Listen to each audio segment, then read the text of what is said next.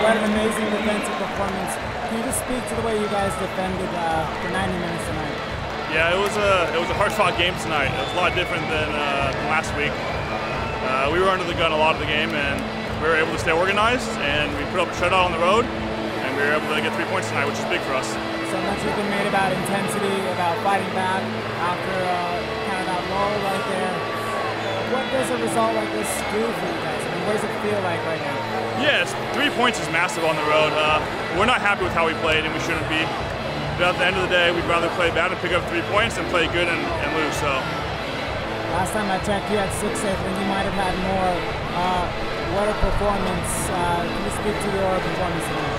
Yeah, we knew we had to come in here and get 3 points, and we had to be locked in the whole game. And luckily, I was able to make some big saves tonight and keep us in it.